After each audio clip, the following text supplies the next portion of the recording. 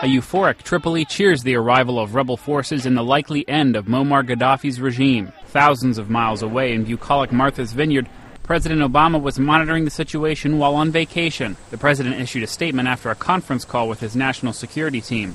Obama says the U.S. will continue to work closely with the rebels' transnational council. He called on the council to demonstrate leadership, respect human rights, and avoid retribution. Republican Senators John McCain and Lindsey Graham also praised Gaddafi's apparent downfall. In a joint statement, they criticized the president for not using more U.S. air power to end the conflict sooner. Noel Wagler, The Associated Press.